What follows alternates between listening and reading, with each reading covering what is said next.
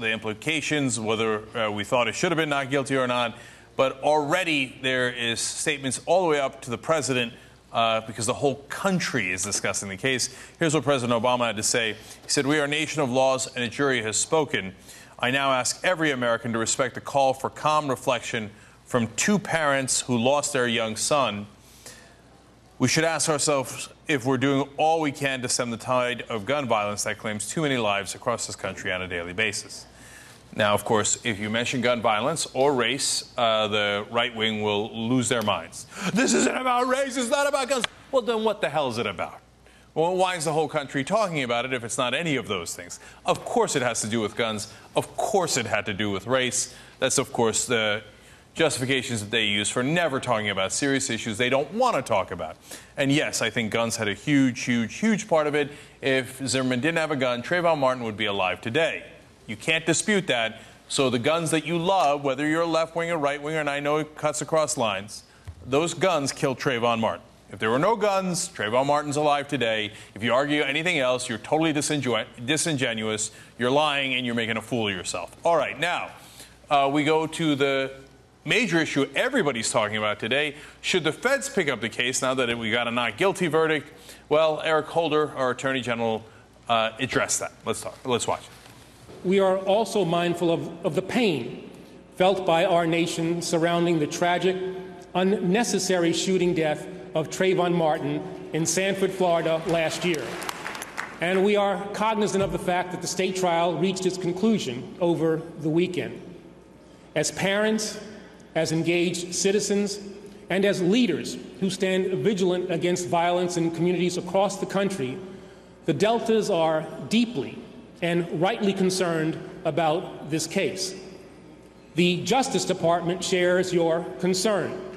I share your concern. And as we first acknowledged last spring, we have opened an investigation into this matter. So, what are they going to do with that investigation? Well, we're going to discuss that now. Let me bring in the panel. Anna Kasparian's here. J.R. Jackson, of course, as usual. It's a full panel today. Tommy Christopher from Mediaite. He covers the White House beat there and media as well. Michael Schur, host of the War Room, is also with us. And as you see there, Vincent Sutherland joins us. He's the senior counsel at the NAACP Legal Defense and Educational Fund. Vincent, let me start with you because the NAACP is pushing the idea of the federal government looking into this and possibly trying Zimmerman again. To be honest with you, I didn't like the decision. I thought it should have been manslaughter, but I'm very uncomfortable with trying Zimmerman again. Tell me why we should, if that's what you believe. Well, thank you for having me. First of all, I think that clearly this case calls out and cries out for further investigation by the federal government to ensure that there are no civil rights violations. And I think that basically the federal government's role in this case, as it has played in the past, the Department of Justice has validated and vindicated and protected the rights of African Americans and other people of color in this country when the state has failed to do so. And that's part and parcel of the Department of Justice's role. And so I feel like their investigation into this case is critical, at the very least, to determine whether or not civil rights violations did occur and that Zimmerman should be held accountable for his actions. So, Vincent, who would have done the civil rights violations? Would it have been the police, the prosecutors? Who would be responsible for that? Or you're saying Zimmerman did the civil rights violations, but I always get confused by this because honestly, I don't think it makes much sense. As much as I wanted the Rodney King cops put away, I didn't agree with that decision on the federal level either. And I'm sure I'm going to have wide disagreement here on the panel in a minute. But couldn't we, under this rubric, then say, okay, well, if we don't get Bradley Manning in a court-martial, let's try him on a federal level. Well, if we didn't get him on the federal level, let's try him on a state level. They're all technically slightly different charges, so we can just keep charging someone ad nauseum.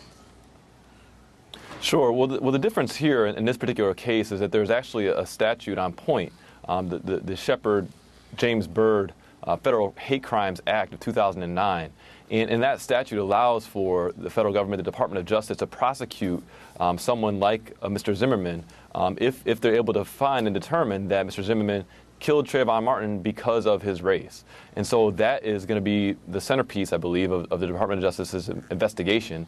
And the Legal Defense Fund is going to do all it can to ensure that the Department of Justice has all the information it needs about its legal options in terms of civil rights statutes and violations. All right, Vincent, before I go to everybody else, one last thing on this.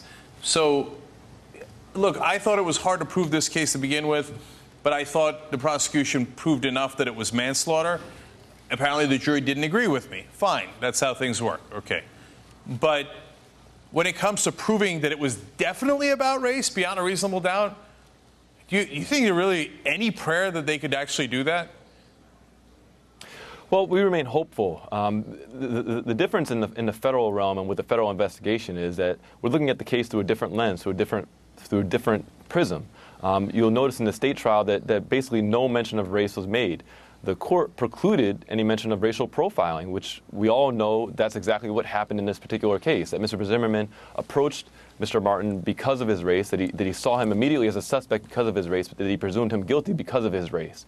And so the federal investigation will hopefully unearth what exactly Mr. Zimmerman's motivation and intent was on that night when he killed Trayvon Martin. All right, let me open it up to everybody else. Michael, Tommy, all you guys here. Does anybody think that they can actually prove that case? Well, the thing that I thought was interesting is that during his closing argument, Mark O'Mara actually sort of argued that he was profiling Trayvon, that he was justified in suspecting Trayvon because he was black. So, I mean, if that's all they have to prove, then, well, O'Mara said it. You know, he said, this kid looked just like these other young black kids who had been suspected of crimes, and that's why everybody was upset, and that's why George Zimmerman was suspecting him. But well, that's interesting. I don't think that that's. I don't think that that's, you know, we live in a country where people seriously sit down and cannot decide which is worse, cracker or the N-word. And so I don't think you're going to get a jury of people who are going to be able to make a finding in a case like that without, I mean, you know, without the most explicit type of evidence that just isn't there right now. You know, if you get a jury of 12 people like me who, you know, I feel like it was a shame that the prosecution didn't introduce evidence from George Zimmerman's MySpace page where he talks about every Mexican he runs into pulling a knife on him. I feel like things like that might have affected the jury, but I mean, the view of the majority of people in this country on race is such that unless you have, you know, a pillowcase, a burning cross, and, you know, the N-word scratched into somebody's body, people are in denial about this stuff, and I don't think you get 12 people to convict. Yeah, there's a ton of great points made there by Tommy. You know, even the evidence that Tommy gives, I still think they couldn't convict beyond a reasonable doubt at the federal level. The other problem is that the best witness, the only witness to this crime, was killed. You know, and that's what made it hard for the prosecution. That's what would make it hard for the at the federal level too, because you know, Trayvon Martin's dead. He can't speak. He can't say what George Zimmerman said to him. Well, and that's, I mean, there's a reason why killers kill witnesses, and this is it. And look, I've been in a rage all day about this situation because, you know, based on how this trial went, anybody can claim self-defense. And that's it. As long as you make sure there's no witnesses and you didn't just wound the guy, you killed him, you murdered him, then you're very, very, very likely to get away with it. And then the second thing that does is it puts all gun owners at a significant, gigantic disadvantage. If you got a gun, well, you can pick any fight you like, you can murder anyone you like. If you don't have a gun, I mean, look, this goes, JR, to something we were discussing off air. What's a black kid or any kid supposed to do? If you don't have a gun and a guy comes up and picks a fight with you and he's got a gun, so, you know, all these Zimmerman fans now, and they're fans, that's what they are. They're fans of this murderer. They're all over. It's Ted Nugent, it's online, it's Fox News. They literally are rejoicing that this guy got away with killing a 17-year-old kid. Now, but if you're the kid, well, what are you supposed to do? Are you supposed to say, I'm sorry, massa, I'm sorry? This is the question that never gets asked. That's the question once it comes to that point when someone is making the point of, well, it doesn't matter what really happened. I mean, you can't prove that beyond this. But when you don't want to talk about the issues because you're trying to continue that same status quo, the situation we're in where you get to be racist, you get to have your thoughts, and you get to really continue, like, seek out someone that you dislike or maybe you're afraid of, just to say, that's the way I want to do that in this country. And when you don't want it to get changed, then that means you're one of those people. It's not that they're big fans of George Zimmerman. They're just like him. They have the same thoughts that he has. So when they associate themselves with the things he thinks, and they're like, well, I would have done the same thing. It's a black person, right? Yeah, that's why they keep calling Trayvon a thug, even though he was a 17-year-old kid in khakis with Skittles in his pocket. What part of that is a thug? Yeah, khakis that were extremely tight and cuffed at the bottom. I mean, when I saw the picture of him laying dead on the grass, it was just the hardest thing to look at because he looks like this regular teenage kid. But that's JR's point, because to us he looks like a regular teenage kid. But to them, to the Ted Nugents of the world, to all the Zimmerman fans in the world, he looks like a criminal because he's black. And they don't look at the khaki pants. They don't look at the Skittles. Say that again? What? Yeah, I mean, listen to the stuff that comes out of their mouths about Trayvon Martin. It blows my mind. You know, are we looking at the same person? You know, I mean, this is a kid, like you said, 17 years old. He's got a pack of Skittles. He's got a can of iced tea. And, you know, as far as they can prove in court, that's the thing that blows my mind. This kid, as far as the jury knew, has never even been in a fight in his life. And they're going to believe that he just suddenly attacks this guy who studied martial arts for a year and a half. That's what they're going to believe. The jury had no common sense. They didn't use any common sense. And it was because I truly believe that, you know, they allowed the fear that Mark O'Mara described and has tried to legitimize in his closing argument, that overrode their common sense. So, all right, we got to give Michael the last word in this segment. You know, Michael, there's so much to discuss here, but one of the things is I just want to clarify. I don't know. I'm not angry with the jury. I wasn't there every minute of the trial.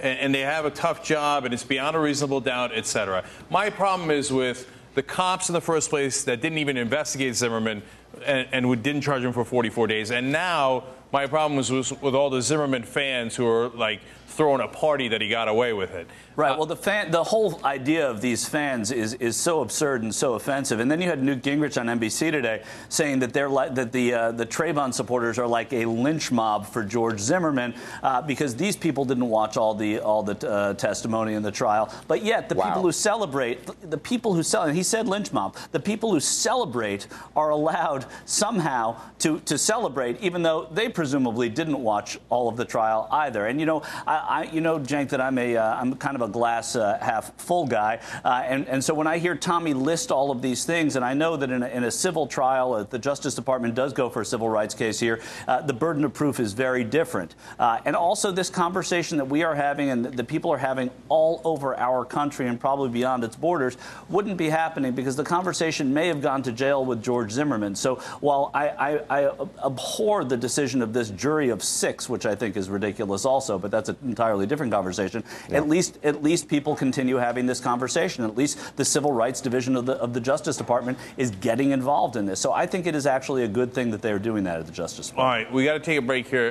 Vincent, Can I throw one more thing in there, Cenk? Hey, and that is that if there's a silver lining here, it's that all these people celebrating, now we know who they are. And that's one thing I do like. I like knowing who's who.